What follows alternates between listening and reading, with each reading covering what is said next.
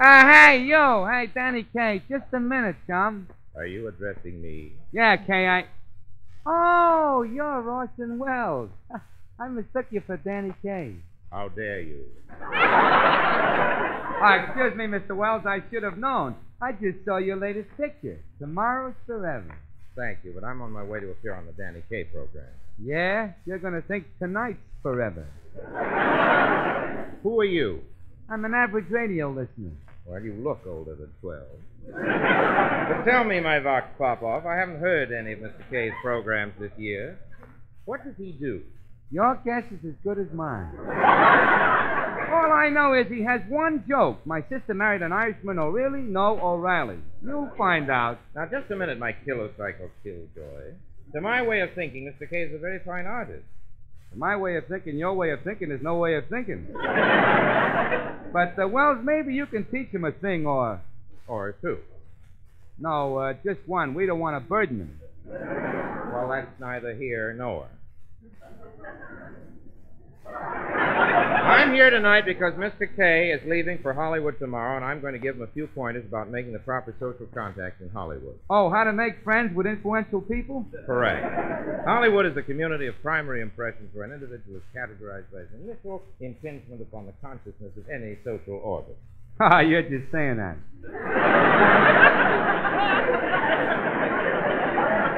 But what does it mean? Who knows? But didn't I read it beautifully? Well, excuse me now. Mr. Kaye's program is about to go on the air. Oh, yeah. Glad you reminded me. I got to run home and turn off my radio. So long, chum. That blue ribbon, oh, that blue ribbon beer.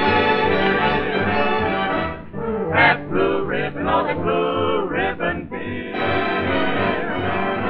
Is splendid, splendid. Your search for the very best is ended when you call for Pabst Blue. 33 fine blues blended into one great beer. 33 fine. Good evening, ladies and gentlemen. This is Dick Joy introducing the Danny Kaye Show, presented by Pabst Blue Ribbon, with Butterfly McQueen, Dave Terry and his orchestra, and our special guest tonight, Orson Welles and her nib, Miss Georgia Gibbs. And here's the star of our show, Danny Kaye.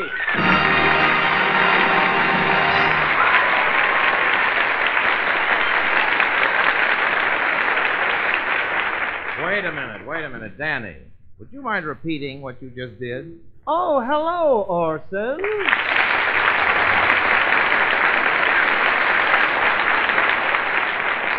Well, Orson, I'm certainly glad. Never mind that. What was that you just did into the microphone?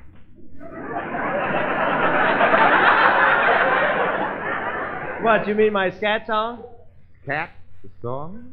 Yes. That's my signature. Well, your handwriting is awful. Can you do that again, but slowly this time?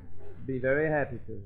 Git gat giddle. I see. Go on. Giddly ap giddly Tommy. Oh, is that so? Riddly biddly roop. Well, that sounds reasonable. Rip fasa. She did, huh? Skiddly doo-wah. Oh, her husband. And suddenly, huh? Fiddly wada reep. Well, I don't blame him. Of course not, Orson. What else could he do? How long were they married, Danny? They weren't married at all. They weren't. Oh, then you're reading that wrong. Oh. It should go like this. Git gat giddly ap riddly Tommy. What? Riddly biddly roop. Sorry, patan. Skiddly what up? Skiddly wooda. John. Reap.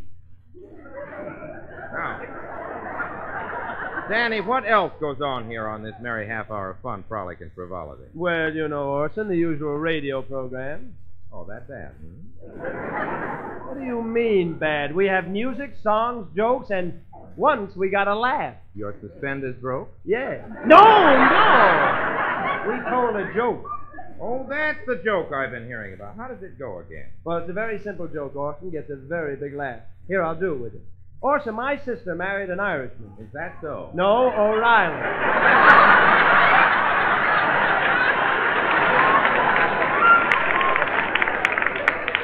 That's a joke. Well, something went wrong here.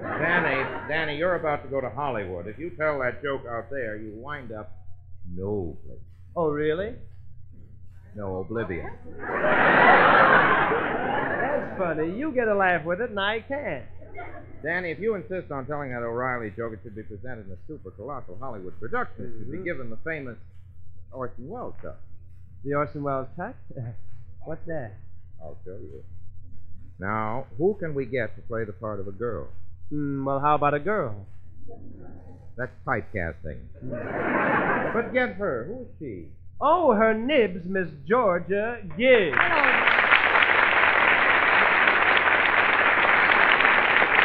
Hi, Georgia, honey. You're about to be honored with a role in a production directed with that famous Orson Welles touch. You know Orson, of course. How do you do, Miss Gibbs? Hello, Mr. Welles. Oh, come on, Orson. If you're going to give any joke this Hollywood production, let's get going.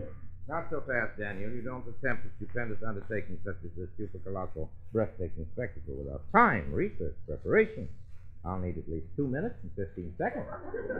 By an odd turn of fate, that's just the length of George's number. Sing it, Miss Gibbs.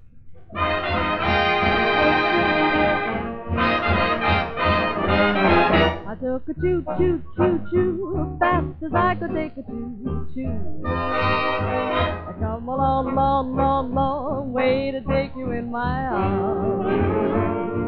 And I was your first move to prove that you've been true. Come to baby blue. You've been away, way, way, way, way beyond the blue horizon. I'm hoping no one else is on your mind. So buckle up, my sweet, meet your Waterloo. Go to baby blue. Stop me from guessing. Ain't no time to see.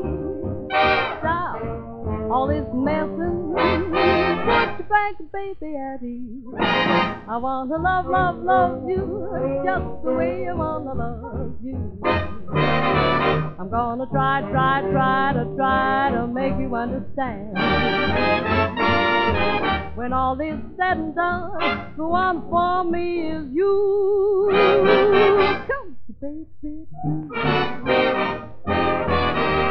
Stop me from guessing. Ain't no time to see. Stop all this messing. Put your back, baby, at ease. I want to love, love, love you just the way I want to love you. I'm gonna try to make you understand. When all is said and done, the one for me is you. Come to baby blue. Come to baby blue. Come to baby, please do.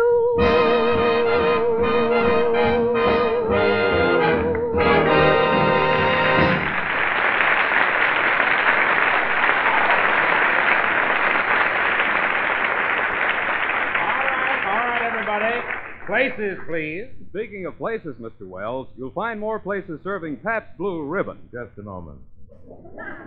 Danny, who is this undernourished, over-anxious young man? Speak up. Oh, but Mr. Wells, you don't just speak up with a commercial, you kind of sneak up on it. Sneak? What's the matter? What are you selling? Pabst Blue Ribbon beer. Well, then come right out with it. Say it. Okay. Pabst Blue Ribbon beer. There, I said it. Now, don't you feel better, young man? Yes, I do, Mr. Wells, but I'd feel much better right now if I had a good thick hamburger sandwich and a tall, sparkling glass of Pabst Blue Ribbon. There's a real production. Juicy, top-round hamburger broiled to perfection with a dash of ketchup on a big toasted roll and that Pabst Blue Ribbon. You see, Pabst Blue Ribbon just naturally adds to the good taste of any food. For this truly great beer is full flavor blended. Yes, 33 fine brews merge their individual goodness to give you that top-of-the-world taste of blended, splendid Pabst Blue Ribbon. Ah, but words fail me. You tell them, kids. 33 fine brews blended into one great beer. 33 Well done, my boy. When you have a commercial, don't be coy about it. Now, Danny, let's go on to the production. Places, everybody. Mr. Terry, fanfare. Orson Welles presents The Wife of O'Reilly. Adapted from the joke on the Danny Kaye program, based upon a joke used by Fred Allen, suggested by a joke on the Jimmy Durante Show from an original joke told on the Jack Carson broadcast, stolen from an old Buster Keaton movie. Hello, Mr. Kaye. Well, it's Butterfly McQueen. Come on in, Miss McQueen. What are all these interruptions? Orson, this is Butterfly McQueen, president of the Danny Kaye Fan Club. We're just in time, Miss McQueen. Take your place. You might as well be in this production, too. What's going on, Mr. Kaye? Well, Mr. Wells is going to stage a big Hollywood production here. You know who Mr. Wells is. The young actor, writer, producer who set the American theater on fire. That's Orson. I thought that was Orson. You've seen his pictures, haven't you? He writes, directs, produces, and stars himself in them. Oh, that's nice. Then he can't possibly blame anybody but himself, can he? Oh, no? How about that developing fluid? But we're wasting time on with the production. Oh, yes. You see, Mr. Wells is preparing me for Hollywood. I'm going out to California next week. Oh, California's a wonderful place to live. Mm-hmm. Especially if you're an orange. All right, Miss McQueen. But, Mr. Kaye, what will happen to me if you go to Hollywood? Well, I don't know, Butterfly. Would you like to come along and be my social secretary? What'll I have to do? Well, the first thing every morning, you run through my mail. Before I put on my shoes?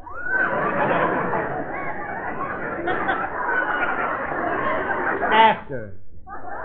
How's your shorthand? Well, I never measured them, but I think they're both the same length. No. I mean, how are you on dictation? I'm against it. We fought a war to get rid of This routine is going to make the O'Reilly joke seem like a classical gem. Now let's get on with our production. Places, stand by, music!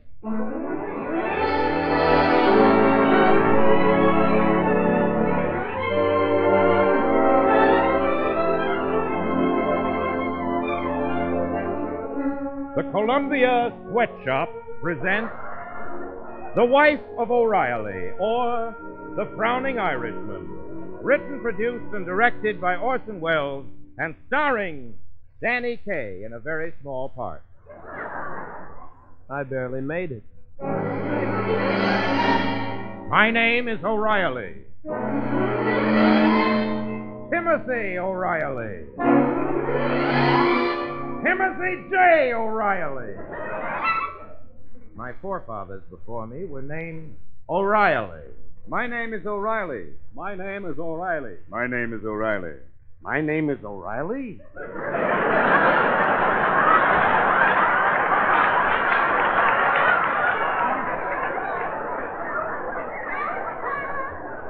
For centuries, the name O'Reilly.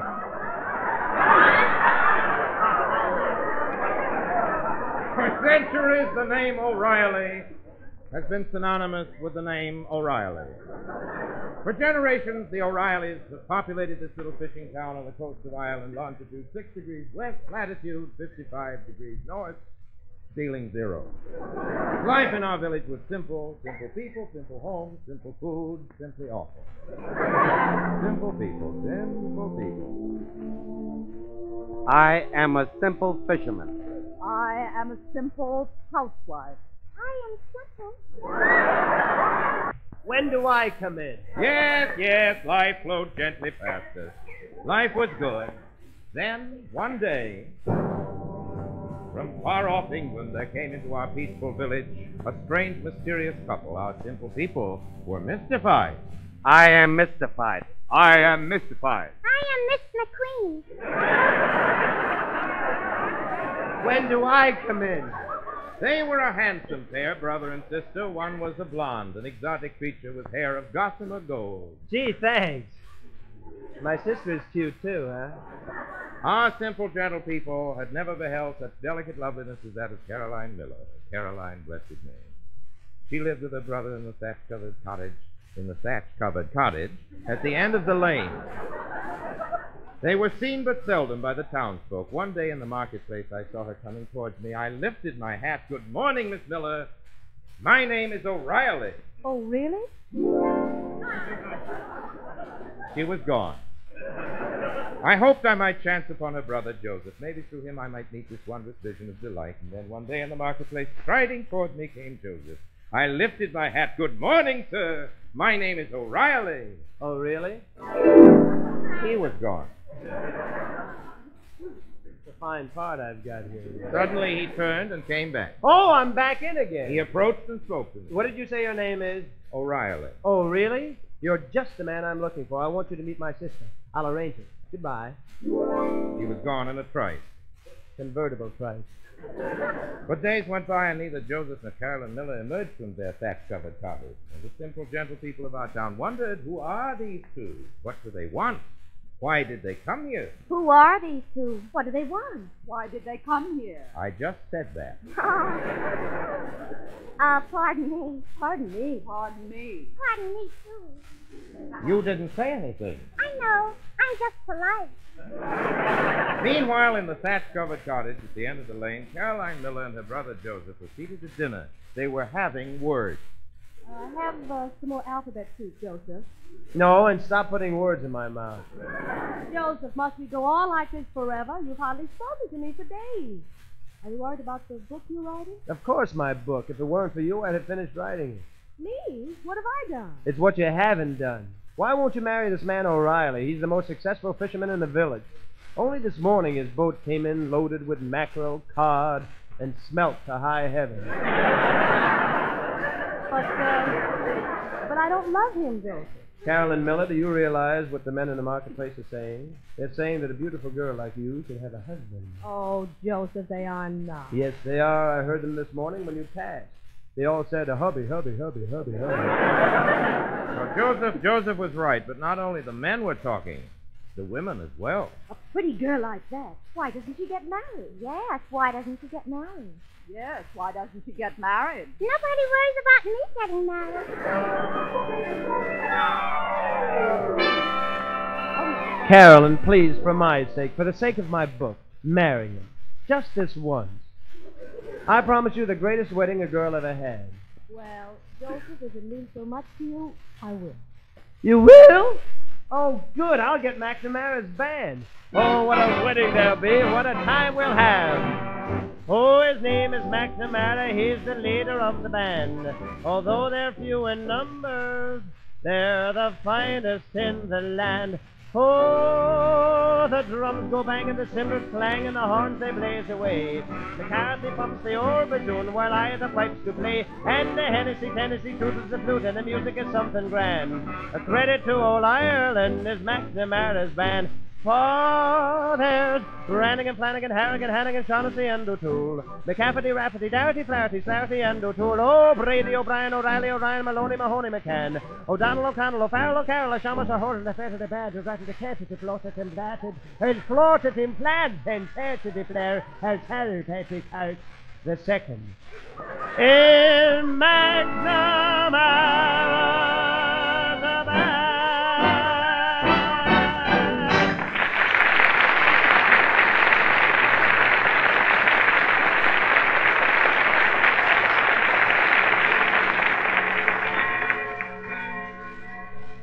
They're married. My name is O'Reilly. My name is Mrs. O'Reilly. My name is still Miss McQueen. Now, at last, I can finish my book. Let me see. My sister married an Irishman. Oh, really? No O'Reilly.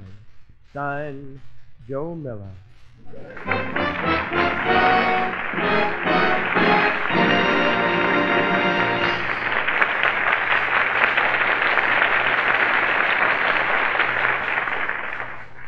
There you are, Danny. There's your joke for the Hollywood production. Well, okay, Orson, but turnabout's fair play. You once did a drama called Julius Caesar. I did. Yes, I did. Yes, you did. Well, I'd like to show you how I'd produce it. You? Well, you made a production out of my joke. So now you want to make a joke out of my production. I want to give it a Hollywood musical production.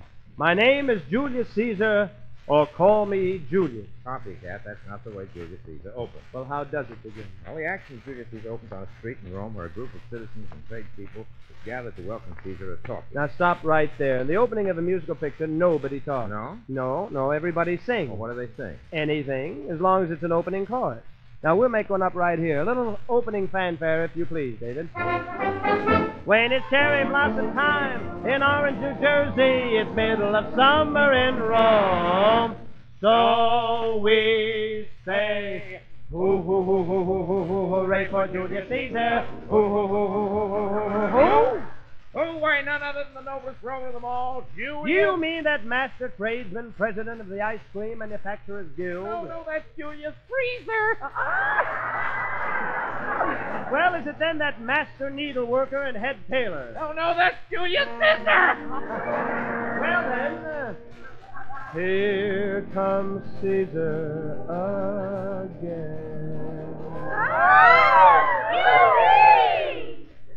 At this point in the original, Caesar enters in a chariot drawn by 4 white horses. Well, that's definitely a part for a great Western star. A real man of the people. That's for you, Orson. You make your entrance, dragging your saddle behind you, and you sing... I'm a cowboy from the Asian prairie, pluribus unum, an old Roman in the Gloman, you see. pluribus unum.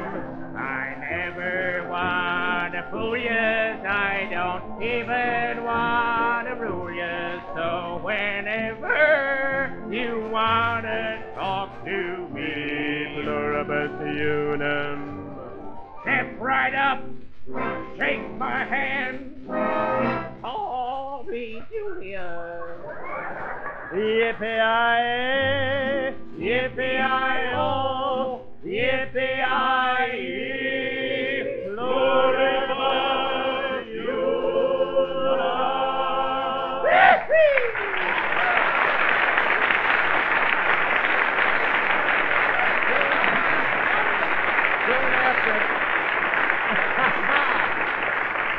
Soon after his entrance, Caesar betrays his anxiety by saying to Mark Antony, "Let me have men about me that are fat, sleek-headed men and such as sleep o' night. Young Cassius has a lean and hungry look." What a part for Sinatra. If you don't see me each day, you're lucky. Life without me can be so ducky. Our love could take the place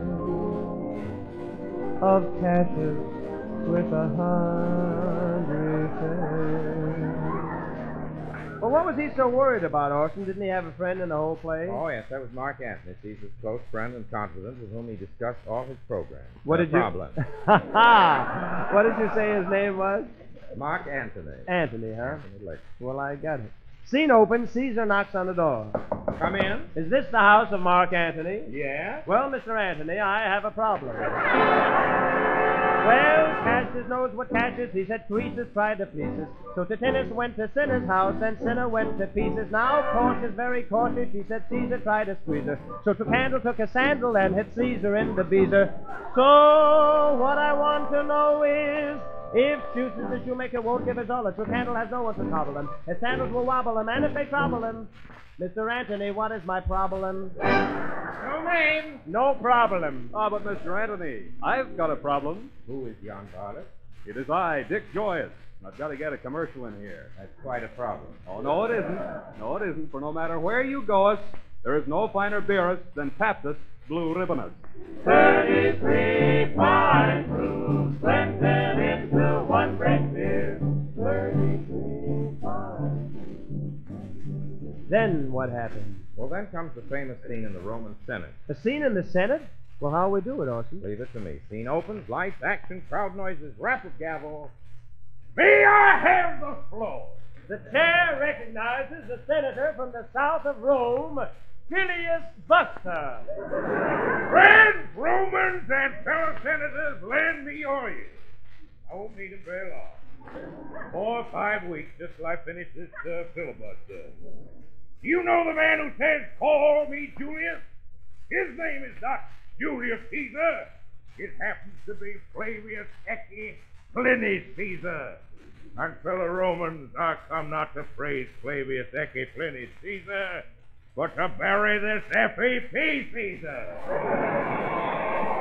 And I say to you, as long as Caesar remains in power, there'll be price ceilings on slaves, papyrus, even the very toga we wear. That's a cloak, son. Well, there's only one thing wrong with this picture, Danny, among other things. If you don't actually have Caesar killed in the Senate, you'll lose the most famous line in the play. And what is that? When the hapless Caesar is foully stabbed, he turns his reproachful eye on his faithful friend Brutus and says, Et tu, Brutus? That's the most famous line.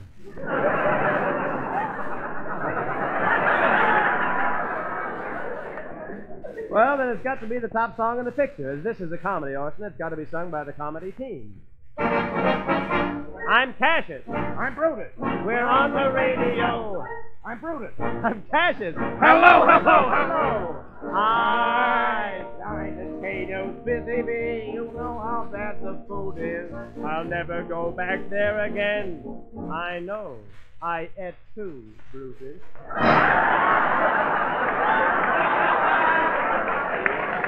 Now, wait a minute, Orson. Do you realize we have just spent $3 million on a picture with no love interest? Didn't Caesar have a girl? Yes, he had a wife who figured very largely in the play Calpurnia. Calpurnia? That's a great finish. I can see it all now. After leaving the Senate, Caesar travels down the dusty road, dragging his horse behind him, opens the ranch gate, sees Calpurnia, and sings, Calpurnia, here I come, right back where I started from. And that is where we started, where the curtain really parted. And my friend, this is the end.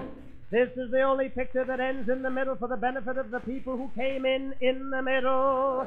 This is the end.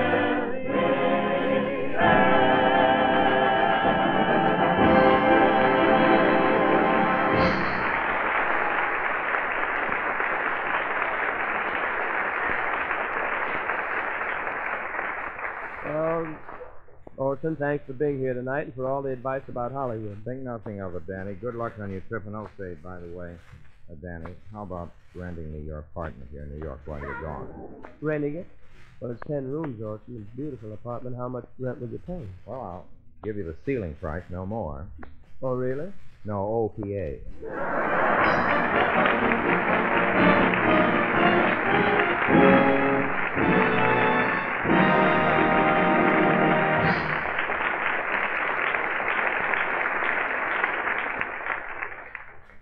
Again, the makers of Pabst Blue Ribbon wish to remind you that no matter how severe may be the government restrictions on grain, however much Pabst must curtail its output to protect quality, every bottle of Pabst Blue Ribbon you buy will continue to live up to its name.